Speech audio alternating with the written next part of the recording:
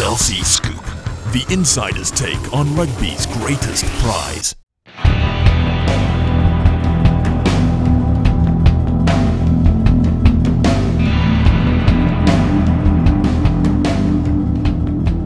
G'day, Murray Mexted again from the International Rugby Academy, bringing you this report from Chelsea Scoop. Well, I'm back in Wellington now, and what a great occasion it is in Wellington to have the Americans playing here against Australia. Now, two teams full of personalities really. The Australians are very gregarious sort of people, and the Americans are as well, so to see them playing and staying in this city, entertaining themselves, has been a delight. They really have added to the environment. On the field, the Australians were absolutely outstanding as soon as they got ball. So any ball with room to move, they just cut the Yanks apart. The Americans tried hard, plenty of heart, plenty of soul, but not really the technical skill to compete with the Australians.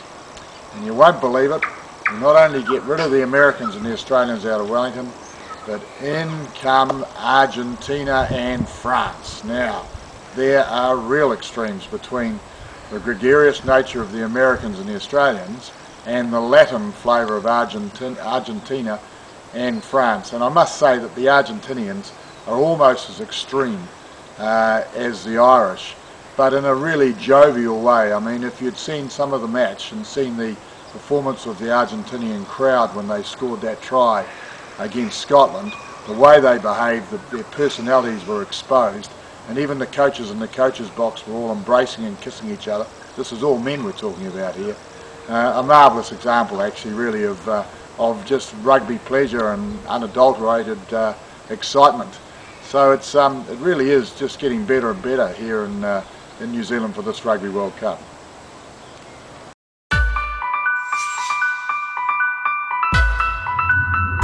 Chelsea Scoop, the insider's take on rugby's greatest prize.